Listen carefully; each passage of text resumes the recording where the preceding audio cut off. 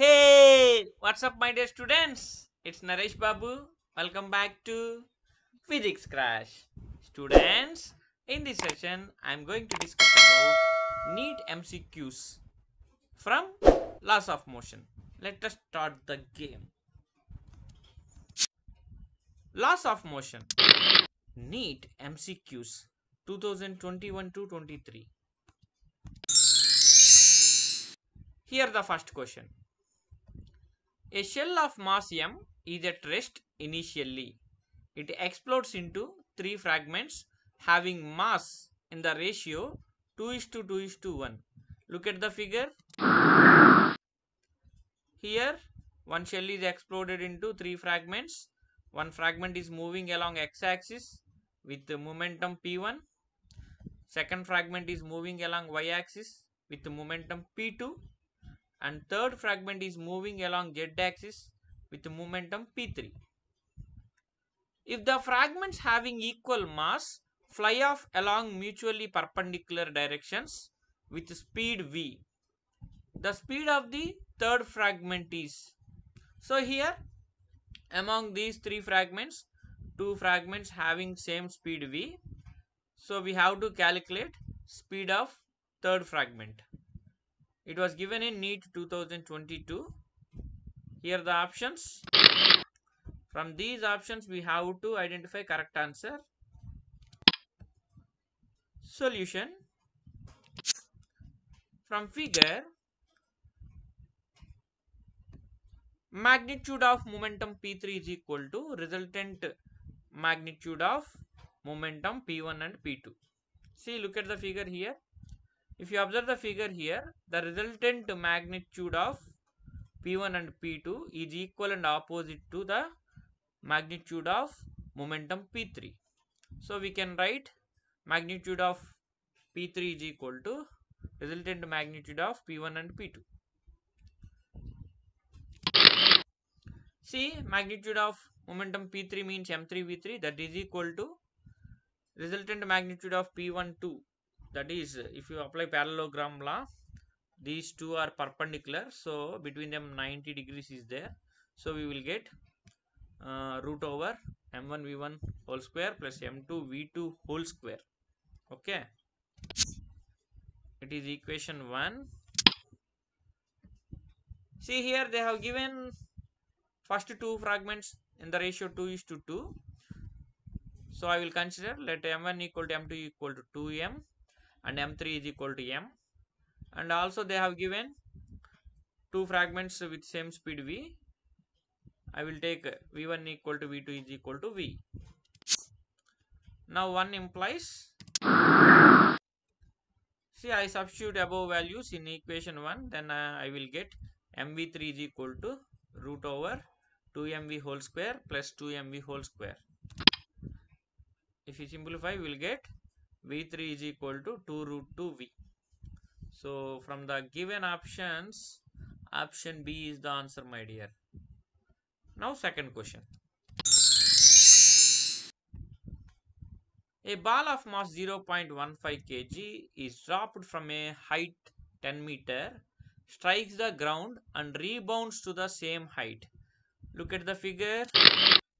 See here, one ball is dropped from a height 10 meter and strikes the ground and rebounds with same height. The magnitude of impulse imparted to the ball is given g equal to 10 meter per second square. So we have to calculate magnitude of impulse imparted to the ball. It was given in NEET 2021. Options. See, from these options we have to identify correct answer. Solution. See, velocity before striking the ground, that is v1 is equal to root over 2gh1. So if we substitute in the place of g10 and in the place of h1 10, then we will get root over 2 into 10 into 10, that is equal to 10 root 2 meter per second. See, given h1 equal to h2, that implies V2 also 10 root 2 meter per second. How? Because here H1 equal to H2 means there is no loss of kinetic energy due to collision. Okay. So after collision also it gains same velocity, that is 10 root 2 meter per second. Now impulse, we know impulse is equal to change in momentum, that is equal to mv2 minus mv1, but v1 I will take minus. Why? Because v1 means it is in the negative y-axis direction, that is downward. So I took sign convention here. Then if we write m outside, inside the bracket we will get v2 plus v1. Now I will substitute in the place of m 0.15 and in the place of v2 and v1 10 root 2.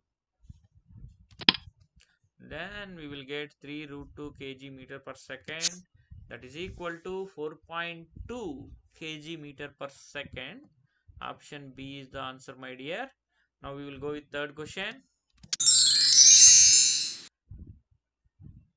Here the third question. Calculate the maximum acceleration of a moving car so that a body lying on the floor of the car remains stationary. Look at the figure. See here one car is there. So we have to calculate maximum acceleration of the car so that a body which is lying on the floor of the car remains stationary. Okay. So here the body which is lying on the floor of the car. So we have to calculate acceleration of this moving car when this body remains stationary. Okay. The coefficient of static friction between the body and floor is 0.15. Given g equal to 10 meter second power minus 2. It was given in NEET 2023. Options. So from these options we have to identify correct answer. Solution. See, we know that limiting friction, that is FL equal to mu mg. I will write this is in the form of MA. That implies A equal to mu g. So in the place of A we have mu g. Okay. So we got acceleration is equal to mu g. Now substitute in the place of mu 0.15, that is coefficient of static friction, into g, that is into 10. So we will get 0.15 into 10, that is equal to 1.5 meter second power minus 2. So we got maximum acceleration of moving car so that body lying on the floor of the car remains stationary. So from the given options, option B is the answer, my dear. A football player is moving southward and suddenly turns eastward with same speed to avoid an opponent. Look at the figure. See here, football player is moving towards south.